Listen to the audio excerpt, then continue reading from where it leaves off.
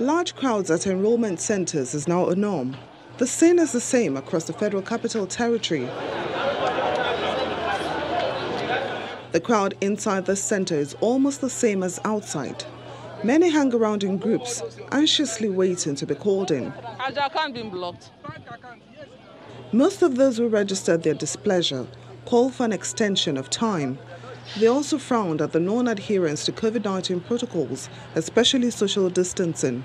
If you had come earlier, you will see the mammoth crowd gathering here with one of the NIN staff standing on the podium and addressing us as if he's addressing a political rally. Then the question is this. For Christ's sake, this is a pandemic era.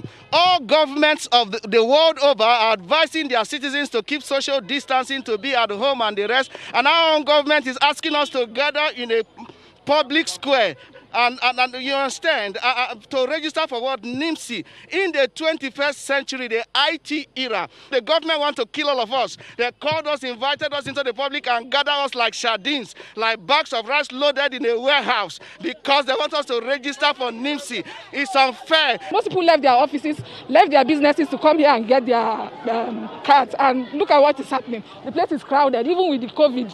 Everybody is standing here. Nothing is happening. I mean, it's frustrating. What I'm expecting them to do is just to extend the date, because we have not gotten anything yet. If they end it today, that means most of us will just go home empty-handed without having anything. If government will please help us to extend this thing, we'll be very happy. They complain about what they call preferential treatment for top government officials, which is making it difficult for them to be registered. They will tell everybody to go, but you begin to see VIP people are coming inside doing and they will be going, doing and be going. If you can wait, you will see to your eyes. Now, my mother has been crying since morning. Up to now, she have not done. And I don't even know what to do because I don't have somebody to call inside the office. But if you have anybody in the office to call, you will be able to enter inside.